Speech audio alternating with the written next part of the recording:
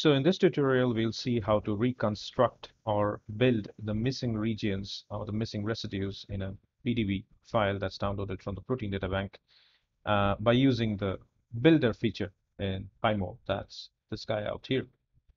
So usually the missing residues or the missing regions are short fragments that are missing from the PDB file basically, so they could not be resolved by the X-ray crystallography method for various reasons.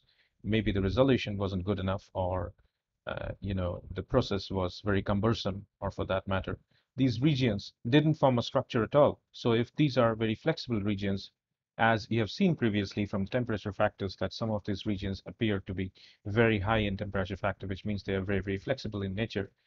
In that regard, they could not be resolved by X-ray crystallography, especially. Maybe through NMR methods, they might be resolved to a certain extent. Well, not resolved, let's call it not resolved, but let's say it could be obtained as a loop region. Let's say the NMR structure would show it as a loop region. But in general, via X-ray crystallography, you can't really predict these missing regions if they don't appear to be very, very structured in nature. So they appear as loops or turn regions, let's say, if they appear between two definite structure forming regions.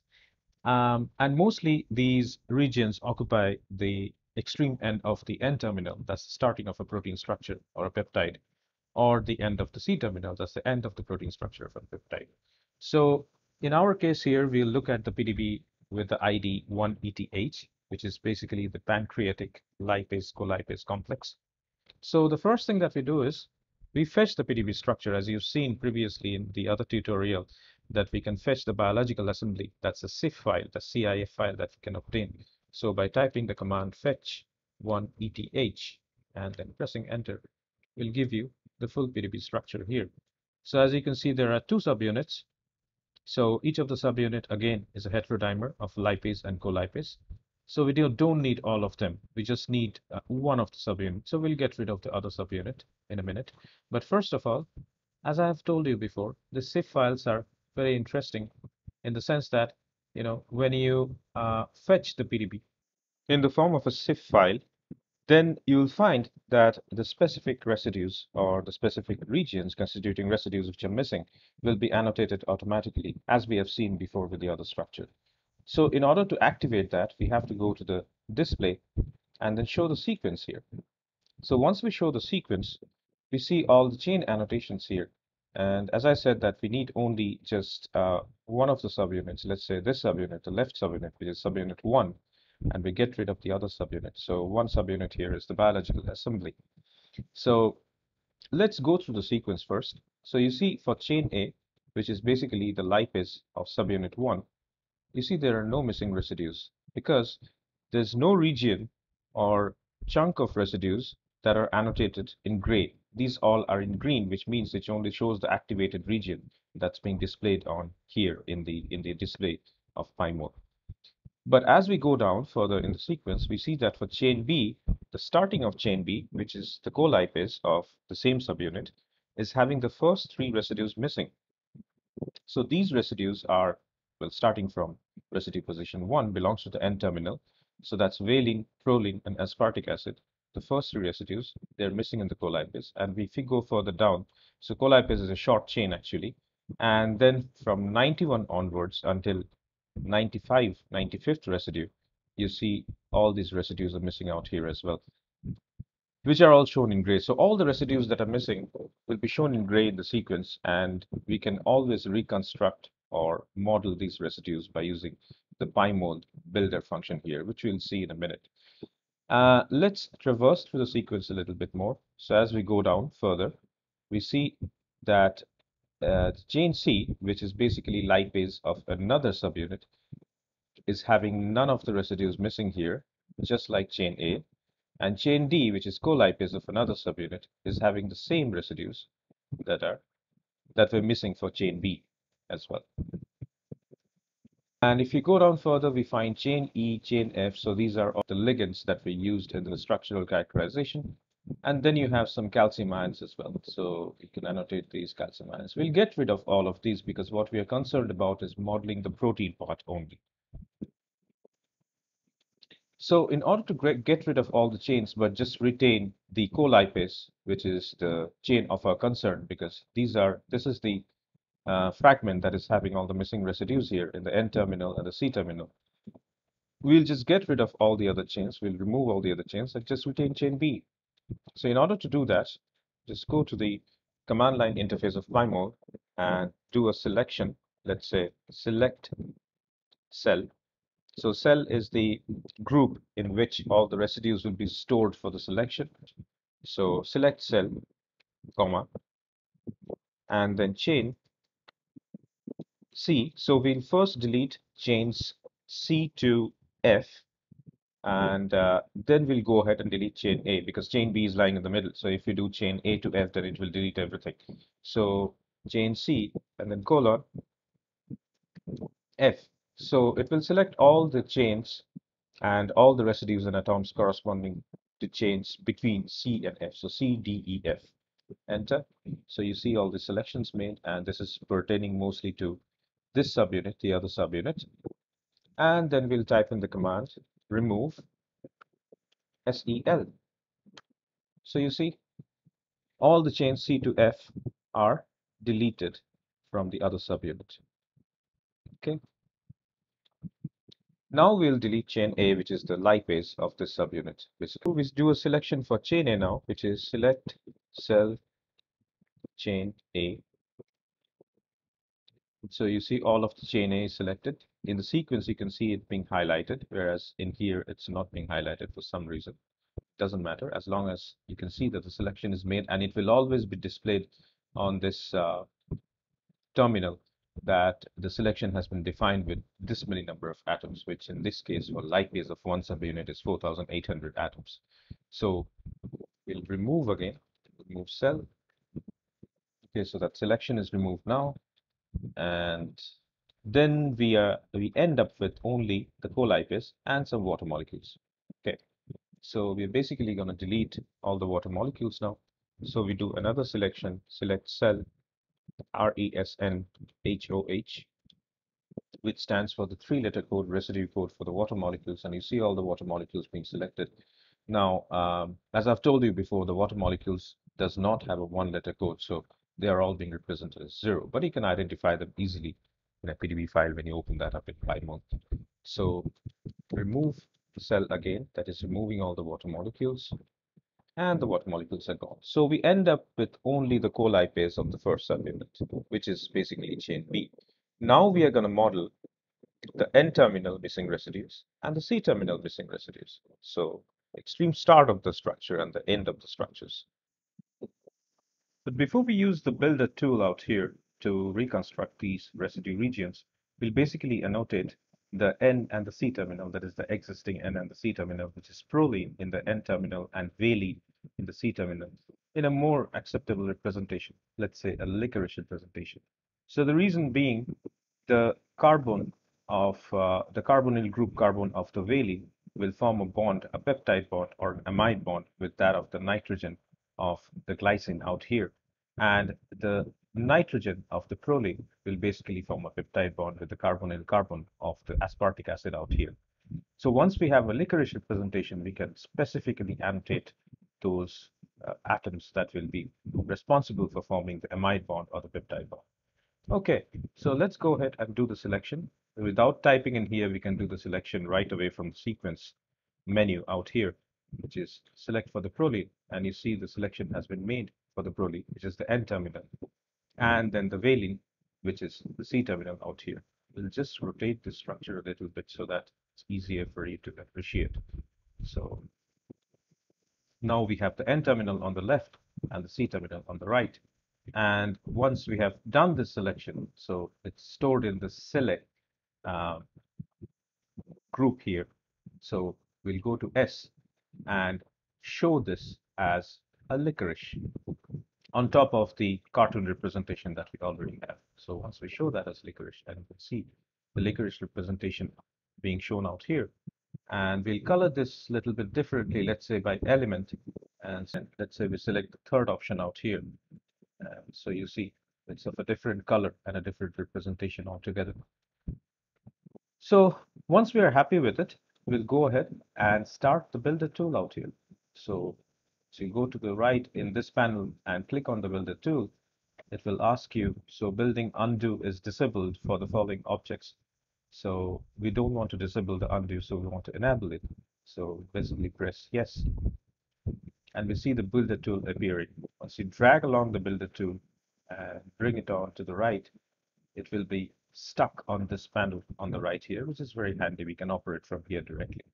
So a builder tool is a very efficient function where you have all those fragments which you can add onto the structure wherever you need it, as well as the protein residues which you can add and the nucleic acid residues which you can add.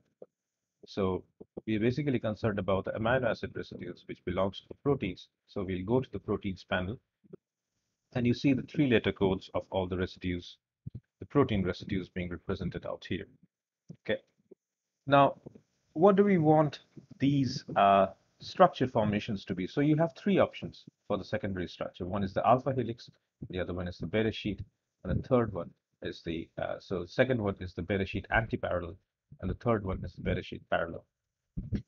So if you select alpha helix, then it will basically create a helical kind of secondary structure for these regions that we will build on top of the existing N and C terminals. We don't want that. So a beta sheet is a more acceptable format because you don't have a format for a loop region out here. They don't give you the option for reconstructing it as a loop region. So the safe bet out here would be the beta sheet in the anti-parallel orientation. So select this. And now we got to annotate the specific atoms on top of which we will be building all these residues. So let's go to the N-terminal first. So if you want to focus on this particular residue, which is proline out here, as you can see with the 5-membered ring that's being annotated, and we click on the middle mouse button. So once you click on the middle mouse button, this brings into focus the proline residue in the N-terminal. And then we drag along by clicking on the right mouse button in order to zoom into the structure, and you can clearly see now. So another thing that you will find once you activate the builder tool out here, you'll find that automatically the mouse mode is changed to 3-button editing as opposed to 3-button viewing, which means you can actually select the atoms and the bonds associated with the specific residues, the amino acid residues. So as I said before, since this is the N-terminal, we'll build on top of the nitrogen atom out here. So we click on the nitrogen, and you see a selection is made for the nitrogen. And on top of this, we are going to build on the aspartic acid, which is the next residue, starting from right to left in the N-terminal, basically.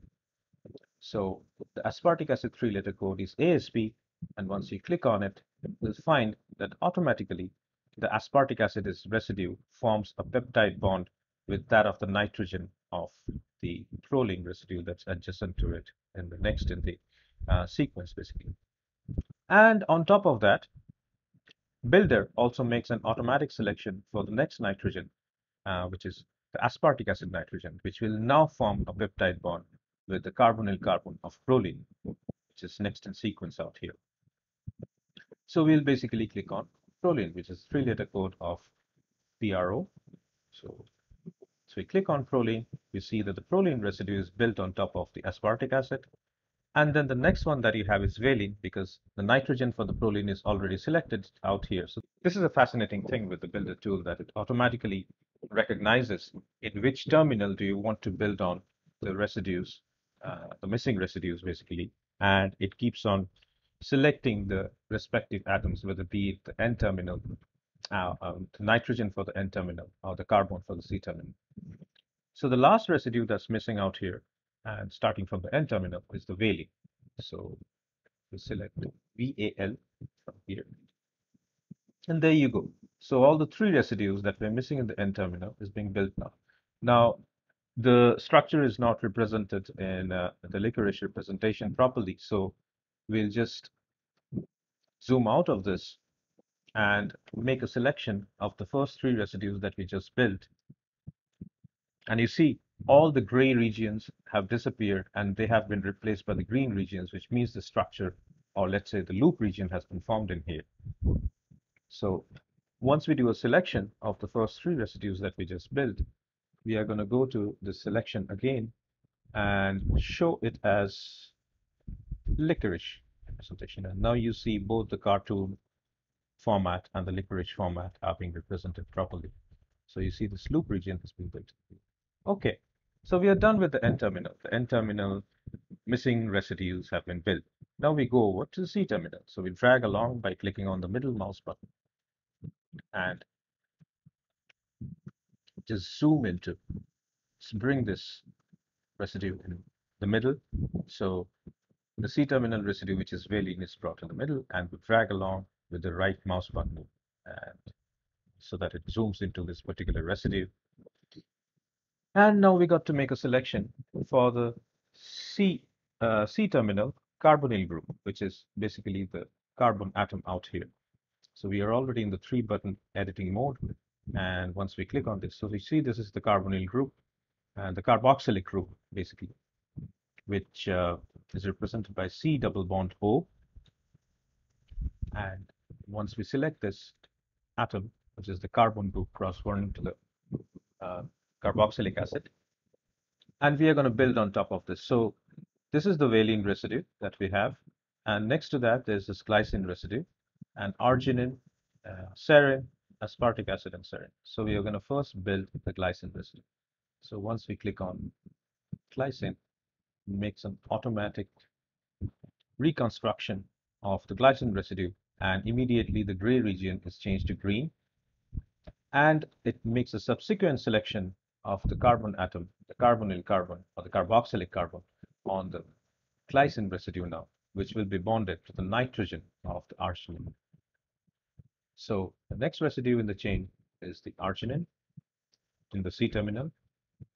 So we click on ARG, and the arginine residue is reconstructed on top of the glycine, and it makes a selection of the carbon of the arginine residue, which will now be bonded to the nitrogen of the serine residue.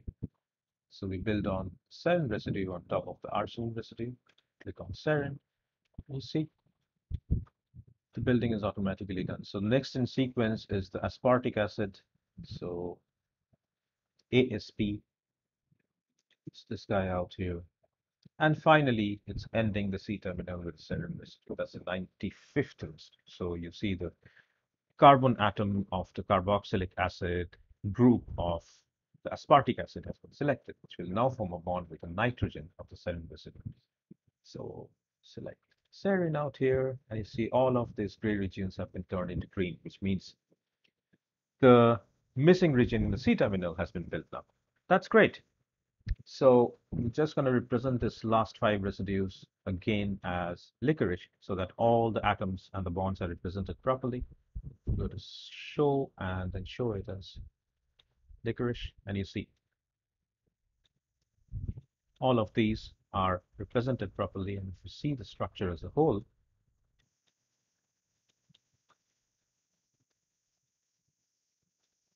find that the N and the C terminal are being reconstructed as loop region. So that's great.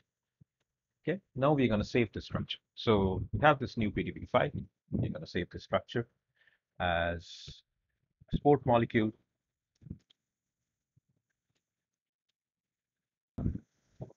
We create a new atom order because we have reconstructed the residues. We go to PDB options, but we retain the atom IDs and write the header information for each object, which is very handy for reading. And then we save it. So once we do a save, I'm already inside the workspace tool. I'm going to give it a name as 1ETH underscore mod and just change the format to PDB and just put the extension as 1ETH underscore mod. PDB. So it's a modified 1ETH file that we have out here.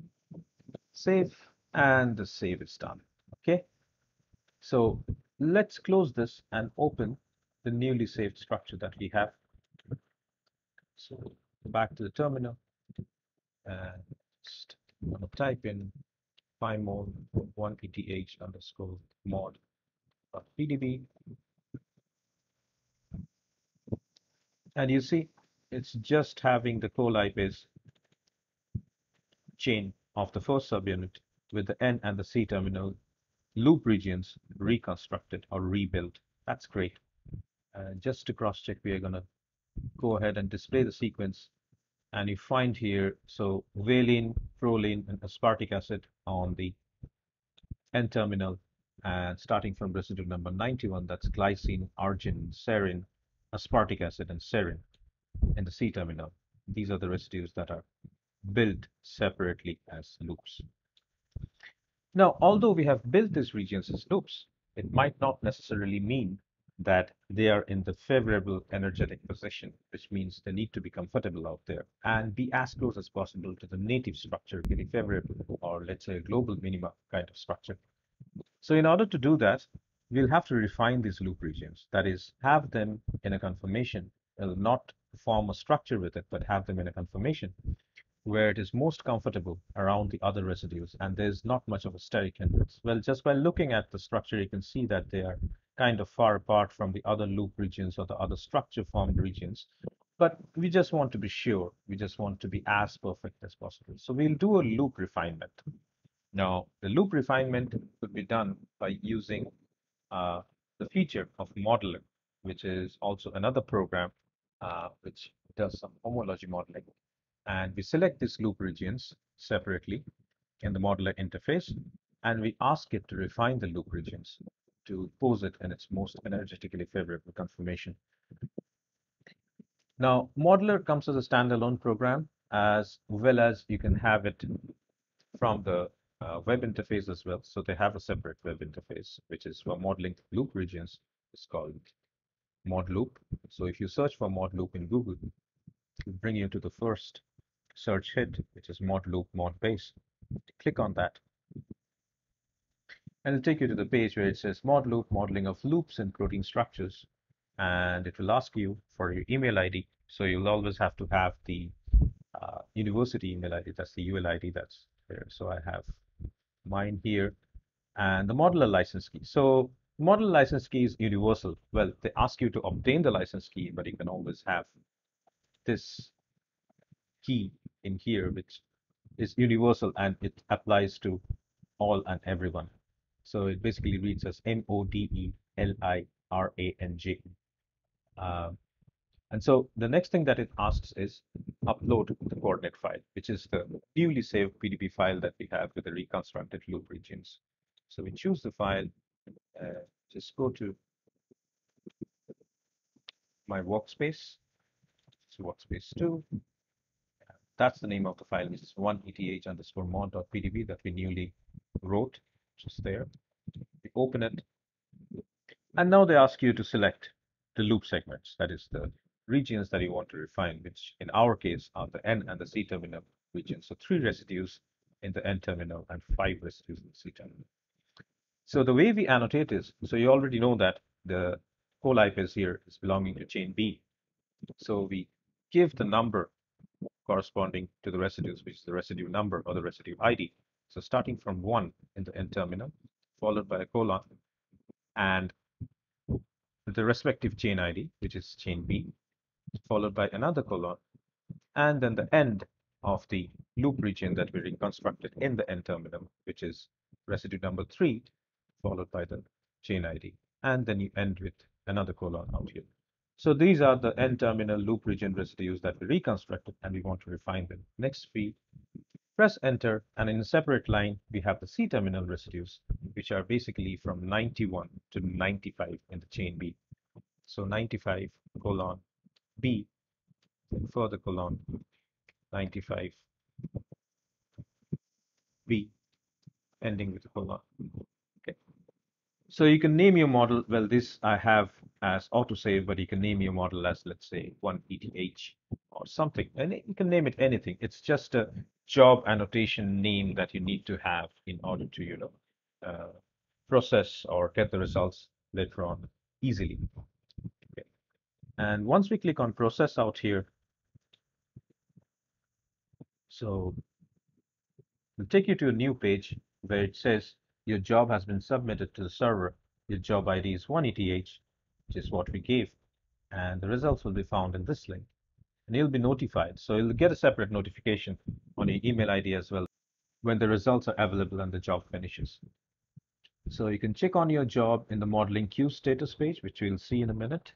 And the following loop segments will be optimized. So that's what we gave for the loop regions that we reconstructed. And then you have estimated execution times, 90 minutes. Well, these are short loop regions. This won't take that long, but it might take a while, let's say a few minutes at least. So let's check the job in queue. So once we click on this link, let's open it in a new tab. So mod loop queue status page. And if we click on this, we'll find that the job key is 180H or the job ID, and the time of submission of the job is given out here, and the status of the job is running. So if you click on show, it will show all the description of the different status. So incoming is basically the job is uh, successfully submitted, but not even started running. Queued is basically there are other jobs in queue as well. And running is what we have out here. So the job is running at present. Once it's completed, show the status is completed. And if it fails for some reason, let's say there's a technical fault or any other reason due to, let's say it cannot really refine those loop regions due to excessive static hindrance or close contacts between residues, then it will notify you as failed. Okay. So after waiting for a while, let's say if you receive, you will receive an email notification with the job finishes. And now we'll go back to the results tab that we have opened already. So mod loop results, click on it and just refresh the page. So on top of the email notification, once you receive it, just go ahead here and refresh the page. And you'll find that the job has been completed. So job name was 180H has been completed. And it gives you an option to download the output PDB file. So there's an additional option to download the modeler script. So as I told you before, that modeler is a standalone program as well that's compatible with Windows machines and Mac machines and Linux machines as well. And it runs basically on a Python-based scripting language. And they have separate scripts for all the functions that we need to perform. So for this particular case, it's the remodeling of the loop region or refinement of the loop region. That's a separate script for that, which you can run on your machine as well by running a Python script, basically, in a way. And so the job results will be available for 6 days. So we go ahead and download the output PDB. That's the newly refined loop region for the N terminal and the C terminal that we constructed. So we save it in the workspace 2 directory, and let's say we give it a name of 1 ETH and loop refined dot PDB. Okay. So we save it here, and now we want to open the newly written PDB structure with the loop refinement. So we go back to our workspace and we open it with Chimera, let's say. So 1 ETH loop refined.pdb.